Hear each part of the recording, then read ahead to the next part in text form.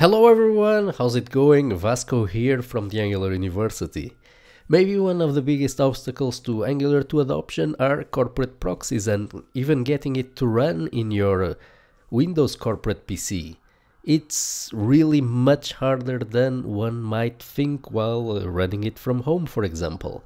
So the goal of this video is to get some tips and tricks on how to get this set up in your organization and maybe show that prototype to your boss that will convince him to adopt Angular 2 in your team. So let's get started. This is a quick introduction to the Node.js ecosystem, so to Node and NPM. It's meant for developers that are just arriving maybe at the Angular 2 ecosystem and they're trying to figure out Node, NPM and how to use these tools. What we're going to do here is we're going to go over how to install Node, how to switch easily between Node versions, how to install Node without administration rights on your PC, and we're going to see also how to deal with corporate proxies and the usual obstacles that you will find if you try to use Node in a new project in a company where it has never been used before, either as a server or as more frequently a front-end build tool. So the first thing to do is to go to the website and install Node.js. You can download it here. Usually in Angular 2 projects we are using Node for front-end tooling. We are not necessarily running Node as the server, although we could, but there are many projects where Node is being used as a build tool and as a development time tool essentially. So for those cases, it's better to download the latest version. So you want to download the latest version of Node, but easier said than done because this might be blocked at the level of the installation. It might need admin rights. So you don't need admin rights to install Node. If you head over to nodejs.org/dist, you have here the list of installation versions that are available. And let's say that we want the latest version, so version 7 dot something.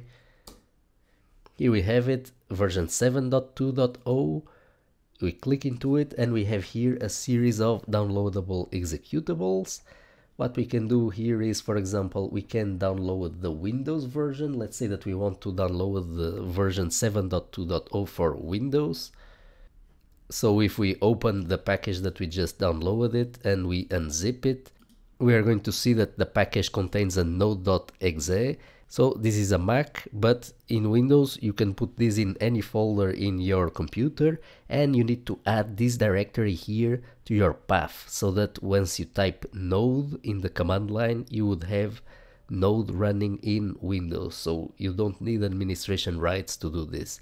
You also have here NPM and you have npm.cmd. So once you put this directory on the path, if you type node -v, you should get a working version of Node, and npm -v, you should get a working version of npm as well. Because take a look, npm.cmd means that npm will be recognized as a command in a Windows prompt. Once you have Node installed, the next thing that you want to install is Git. Even if your project is using Subversion and will do so for the foreseeable future, it's still great to install Git because it comes with a bash shell that does not need any administration rights to be installed. It's called Git bash, so it's a terminal like the Windows terminal, but it runs bash, so you can use bash both on the server and on your computer if you want. And it's great for interacting with Git, with NPM. It's a great thing to have in general in your computer. So you head over to git-scm and you install Git in your computer. You will eventually need it for other reasons, so might as well install it and have a good bash shell. It does not require administration rights. You have a checkbox that says I want Windows Explorer integration, so with that integration you can right click on a folder and you can do commits on Git with it. But other than that, to install Git bash and Git itself, if you uncheck that checkbox, you'll be able to install Git bash without any problem in your Windows PC, because those options do not require administration rights. Now, after having Git and Node and NPM installed in your computer, you should have a terminal where you type node -v and you would have some ancient version of Node maybe because it was already installed, or it's a fresh install that you just downloaded and you have the latest version. But in a month, in 2 months, you will need a new Node version and you don't want to go over the process. So I would advise you to install from the beginning a tool that easily allows you to download different versions of Node. This is great if you have multiple projects, each one depending on different versions of Node. So the tool that we can use, there are a couple of tools. There is a tool called NPM and there is a tool called Nave. So let's have a look at them here in the npmjs.org. We can see here that Nave has 2000 downloads in the last day. And let's have a look at NVM. So it has a lot less downloads and we can see here it has been moved, etc. So at this moment I would advise you to use Nave. I've been using it for a long time. It works great. So in order to install Nave, you need to do npm install -g Nave. And if you are in Mac or Linux, you will have to throw in a sudo at the beginning and the installation should run smoothly. It's a simple tool. If we do Nave ls, this gives us, take a look, these are all the Node versions that I have here installed in this computer. So I have a lot of Node versions. So in this case, let me see what was the latest version of Node. It's 7.2.0. So let's say, for example, I don't have here the latest version of Node. So how do I install it using Nave? I do ls remote, and here it is. It's available. So you can also install, if you need it, you have versions of io.js. This is the forked version before the merge. Let's then use Nave to install the latest version of Node. You simply have to do Nave use and then the version of Node that you need. So in this case, Nave use 7.2.0. It detects that it's not locally installed, so it's just going to download it. And here it's going to launch a new bash shell. So this has executed a new shell. You can exit from it to go back to the previous shell. Right now, if you do node -v, you have here the latest version of Node installed. So this is a very convenient way for switching between Node versions. So if I now do Nave ls, I can see here that I have 7.2.0. Okay, so this is a good start. You have a bash shell, you have Node, you have NPM, but typically if you are in a corporate environment, if you type npm install @angular/core, you're going to get a proxy error. So your corporate proxy will not allow you to install things from the command line. The first thing that you need to do is to head over to your browser and there try to see if you have access to registry.npmjs.org. So you should try first with HTTPS just to make sure that you can access it, or if you can't, try with HTTP. Now, your corporate proxy might show you a pop-up saying, do you really want to access this site? So it's a confirmation pop-up that is trying to see if your Windows user that is being used to log into your corporate proxy, if you really want to go to that site. You click OK and many times you can still watch the site. So it's just a preventive measure in corporate proxies. So if at this point you can access the registry one way or the other via your browser, then we're in business, because this means that in a last case scenario, you could always use the credentials that your browser is using to connect itself to the proxy. You could use those same credentials typically associated to your Windows user to download your NPM packages as well. So if you can watch it in the browser, you can use those credentials to download things from NPM as well. If you cannot access npmjs.org, then it's better to request access to it to your IT department. You will end up needing it anyway to search for packages, etc. And you might also end up using it to download Node packages or not, but it's a good thing to do at this moment to ask access for it. So let's assume that you have access to npmjs.org. If you are having problems accessing the HTTPS version of npmjs.org, and this has happened to me in the past. You might have to basically turn it off, so this is not recommended, but there are situations where this is necessary, and it's, I'm afraid to say, rather frequent. So instead of using HTTPS, the registry, you use HTTP. So you don't want to do this on your build server. This is no long-term solution. The long-term solution is to check with your support team a way to be able to use HTTPS. But if you are just introducing Angular 2 to your organization and you want to do, I don't know, a quick prototype, you want to show something to your boss, you want to have it installed and take care of the infrastructure issue later, you don't want to get blocked by this, this is a way to do it initially. It's not the recommended long-term solution, of course. So you can also set the npm config of your proxy, so you can configure npm to point to your Windows corporate proxy, and you can try here, you can get this from your Internet Explorer settings. Typically there are other ways to get your proxy credentials. Many times this will be your Windows username and password. Sometimes it's different, sometimes there's a common user that the team will use to go over the proxy. Anyway, you need to point npm to your proxy. You should also point the HTTPS proxy, and take a look here again. Someone is trying to turn off HTTPS by setting the HTTPS proxies to an HTTP. So unfortunately, this is a common situation that you might run into.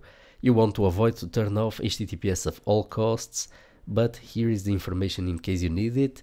So npm config set proxy HTTPS proxy. So let's summarize. We need to do npm config set proxy, point it to your proxy, config set HTTPS proxy, and if this is not sufficient, you need this also, at least temporarily, and you might also have to point the registry to HTTP instead of HTTPS. So again, there are security implications, so please be aware of them. And setting these settings in npm might get you through the problem, but typically you will still have proxy problems at this point because the user is not your Windows user, etc. If this is still the case, if you're still having proxy problems, consider the following: installing a proxy server, a small proxy process in your local machine that knows how to interact with the Windows proxy. So one such proxy, so this is just a small process that is running in your computer, is the CNTLM proxy. So this is a very small process that is very easy to configure. It's just downloadable as a zip file, so you don't need any admin permissions to install it. What you do is you have it running in your computer and you configure it to point to your Windows CNTLM proxy, which are proxies that are notoriously hard to get around, to be able to download things from the internet. So typically, if you can access npmjs.org from your web browser, you could in principle use the same credentials that you have, your Windows credentials, to be able to connect your command line tools like npm, like git. You can point them all to your CNTLM proxy. So let's say that you configure your proxy to run on localhost 1899. So it would be a matter of doing npm config set HTTP proxy to your development proxy. So you would have always a development proxy running on your computer, and your tools interact with the development proxy, and your development proxy forwards everything to your corporate proxy, because not all the tools will be able to interact with all the corporate proxies. But CNTLM, this would work. If you can view npm in your browser, you should be able to use any command line tool using this proxy. Another proxy, this one doesn't have a UI. If you want a proxy even for debugging other things in your computer, you might need an extra proxy. Sometimes it's not sufficient to have only the Chrome network tools to debug certain scenarios. You really want to have a debugging web proxy. This could be used even to debug other processes that are not running in the browser, like a web service that is doing another call to another web service. You might want to see what's going on over the wire. So you can install Fiddler from Telerik. This is a great tool also that can also be used as a development proxy, and take a look, it does not need administration rights. So this is another option. Install a development proxy, point all the tools to the development proxy, and point the development proxy to your corporate proxy. Once you have a prototype running and you have a go to introduce NPM node as a tooling device in your organization, you can use Angular 2, you have a running prototype, you will eventually need a package manager. So this is later in the adoption stages. You will need an internal package manager to store packages that you want to reuse between projects. If you cannot get NPM Enterprise approved in your organization, it's very inexpensive. It's like $20 a month or something. It's even less than that. But in last case, you have here Sinopia. So this is a fork of the NPM repository server that basically it doesn't use the CouchDB database. This just uses the file system, but a lot of companies use it as an internal solution for storing their NPM packages. So ideally it would be better to get NPM Enterprise approved, because it's the official repository and you would have your own NPM installed.